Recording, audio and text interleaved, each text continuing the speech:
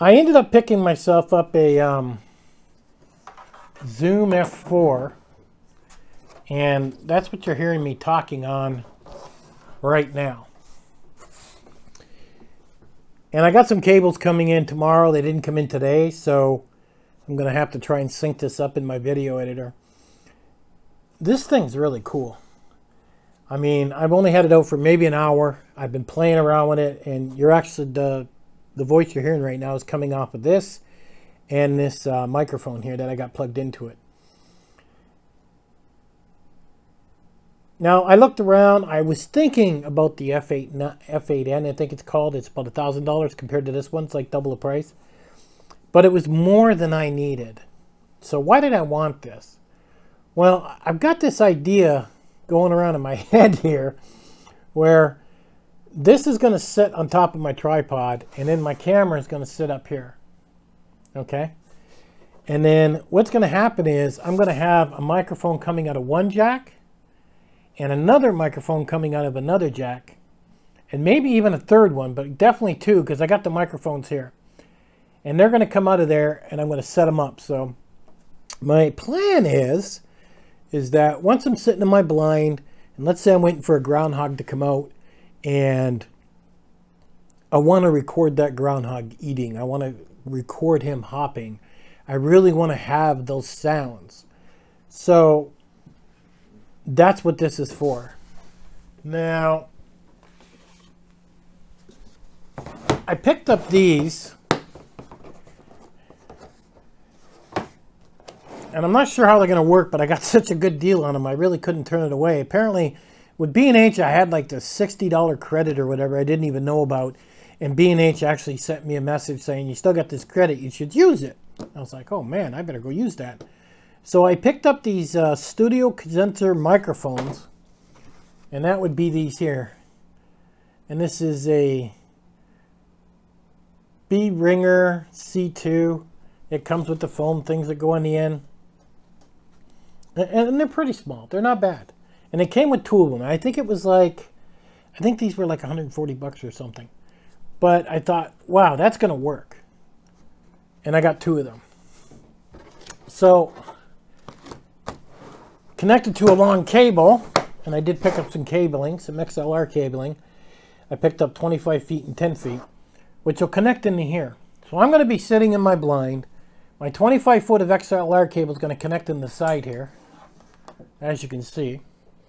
And then it's going to run out. Now I'm going to guess where the groundhog is going to come out. So I'll set up one mic, maybe go down a couple feet, set up another mic, and maybe even go a little bit more and set up another mic. I don't have a third mic yet. So one mic is going to be used when I'm talking. The other three are going to be for recording. And like I said, the camera will sit on top, and I'll be able to check my levels, add more gain, whatever. And then not only will I have really cool video of the animal, but I'm going to have great audio.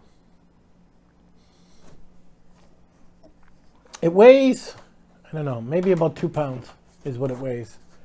And the sound you're hearing is everything coming out of this F4 right now with my Canon 80D.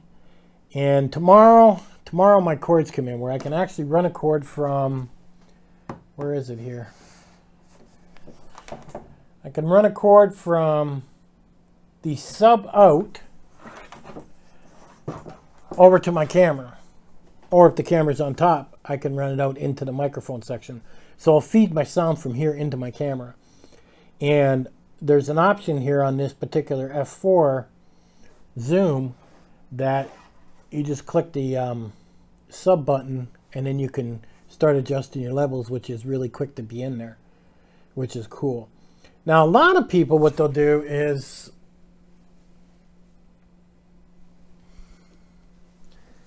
a lot of people will run like one of these, okay? And then you'll connect to it and then connect this to your mic inside the actual camera.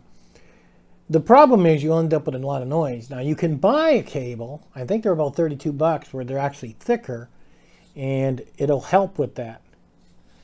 But with me, because I've got the F4 over here, I don't have to do that. Any regular cable will do. So I can run a cable, I can adjust my levels, and it just gives me a whole lot more control, which is really cool. But this thing is built really, really well. And I think this is what I'm going to be using from now on for my sound, for everything I do. It's just more weight I'm going to be carrying in my backpack for sure. Anyhow, just a little update on what's been going on. And just been working a lot. And here in Tennessee, all it's done is rain. Rain, rain, rain, rain. I mean, for the last month and a half, that's all it's done is rain. We've got flooding everywhere. I'm very lucky. I live on a hill, mountain, whatever you want to call it. And it doesn't affect me whatsoever, but there's a lot of my neighbors that have been flooded. I mean, literally, house is gone. I see them on Facebook, and they're saying, oh, I can finally see my roof. And it's horrible. They have to start all over. It really is. So I'm really lucky that I ended up buying a house that was on a hill. For me to get flooded, my town would be gone. I'd be the last guy to get flooded. So that was pretty good. But there hasn't been much to get out in. I mean, there hasn't been any sun. I mean, that's all it's done is rain. I feel like I was ready to build an ark just to get out of here. It's ridiculous how much rain we've gotten. And even when we had a couple nice days, I ended up having to work, so I couldn't even get out with my camera and even take any pictures. So hopefully, in a couple weeks, spring's going to be here. And I think it comes in 10 days, I think is when spring gets here. So hopefully when spring gets here, and the hummingbirds come back and all that good stuff, hopefully the weather gets better and I can get out more. At any rate, I'll be checking more out with this Zoom F4 and seeing how I like it and how I'm going to put it together.